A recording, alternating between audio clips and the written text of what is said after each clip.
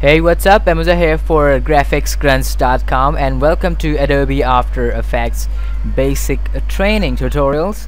In this tutorial I will show you the basics of Adobe After Effects. So let's take a look.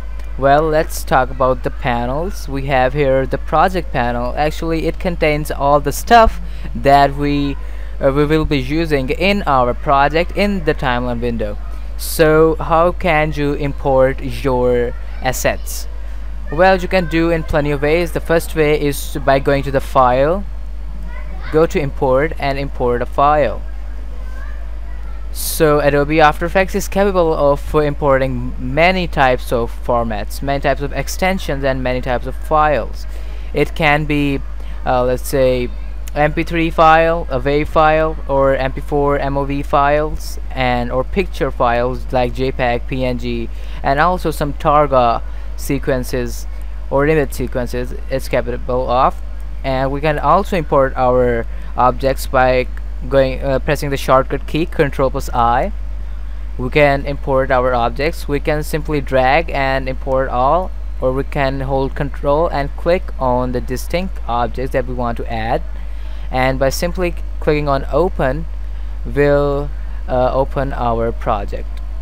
Okay, open our this item into our project window. I'll hit open and it has done it for me.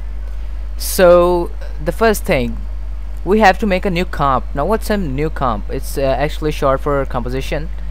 We will make a new composition. Now actually a composition is like an envelope or like a briefcase that holds all the assets or the layers that we will be using in our project, in our promos, intros, whatever we will be making.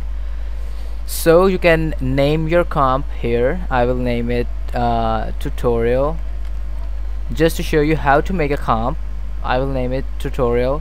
And now there are many presets. I will be using NTSC-DV widescreen, or you can use whatever you want, or HDTV 720p, and just hit OK. Then your comp is ready to work. Now I was talking about the timeline window. You can simply drag your file and drop it into your timeline panel, and here's your footage. Well, you can use the greater than and less than key to zoom out and zoom in. And a layer contains 3 types or 4 types of transforms. Let me show you. We go to transform, actually 5. So we will be using most of the time these 4. Now what's the position? It's the position of our footage. So if we move, we will be changing the position of our layer. It's actually called a layer that we have imported in our timeline panel. It's our position, and if I click on scale, it will scale it up or scale it down. And if I choose rotation, it will rotate our footage or rotate our layer clockwise or counterclockwise in negative degrees. And what's the opacity? I will show you. By the way, this is a cool tip. Right click on your option and click on reset. It will reset all the options, or select this transform and right click, position, right click and hit reset and reset to reset your settings to default. And I was going to show you the opacity. Actually, opacity is the visibility of your this layer. So if I decrease its value, it will be starting to fade out. I can show you by a quick example. Go to layer, new, solid, and make it comp size and make it let's say red. OK and OK, and drop it below the footage. Now if I show you what opacity actually means, you can use the shortcut key T for the opacity, T for Targa or teapot. If I increase the opacity, it will be totally opaque, but if I decrease its opacity, it will become transparent, and the layer below it will start seeing through it. Actually, this will become a see-through layer. Okay, so alright, moving on. So I will show you some quick effects that we can apply on our layer. So I will show you again a cool tip. Right click on it and go to transform and click on fit to comp. Then it will fit to comp whatever it may be and fit up to 100%. Now how you can apply your effects onto your this layer. Well, I will use my selection tool, or you can use the shortcut key V for virus, and if you're not understanding me, that's for it.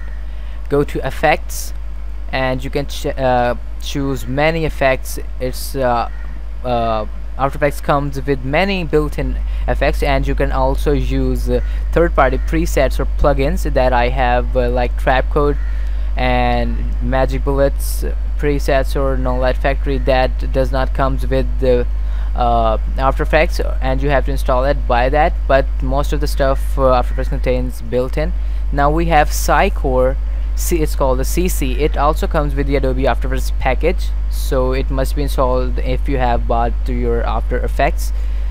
Well, I would like to apply a fast blur effect. It as the name suggests, it definitely blurs our picture.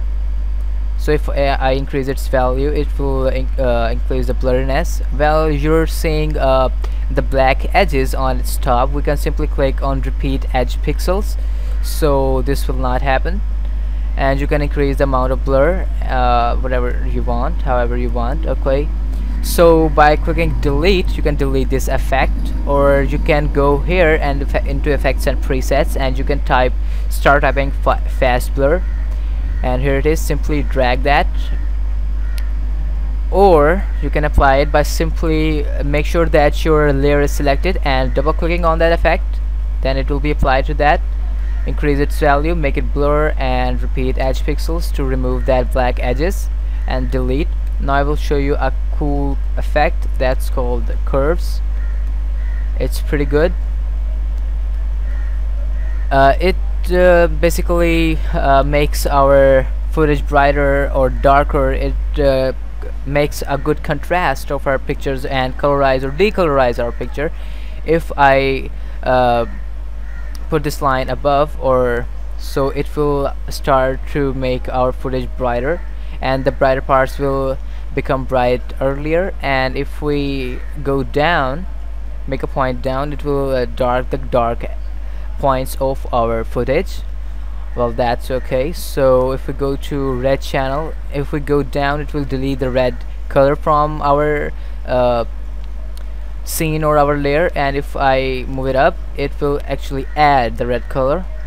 Well, or if you want to remove this effect, or if you want to change all of them, and you have done a lot of things like this, and you want to change this effect to back as it was, so you can simply click on reset. It will reset back where it was.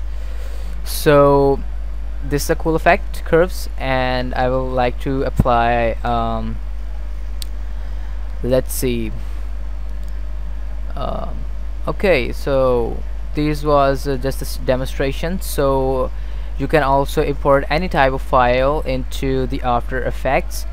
Now I will show you the different types of layers in the After Effects. Let me see. I will show you different types of layers in the After Effects. I will make a new text layer that will make us sure that we can add our text into that. I will type graphics grunts, and you can use the fonts whatever you want, and you can also install your own fonts. I have a tutorial on my page, you can check out that. You can use whatever font you like, change its color, make it red, or use the eyedropper to change its color, like this grayish color. So I think that's it. I will be covering more stuff in the next tutorial. Thanks for watching. Stay tuned for more.